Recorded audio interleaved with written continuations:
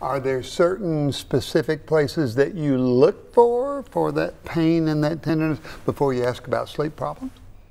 Well, there's always the trigger point exam. You have to have 11 matched pairs if you go by ACR criteria.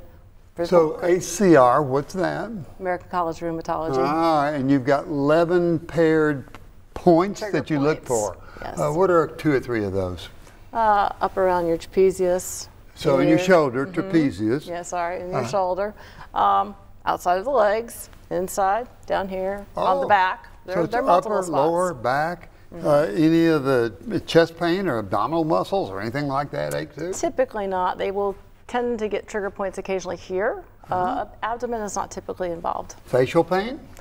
They shouldn't have it, no. Okay, so when they've got those aches and pains and you examine them and you say, it doesn't seem like doesn't seem like rheumatoid arthritis, it seems like something else. Can you pretty much begin to tell right away after a short history, or you have to take a long history?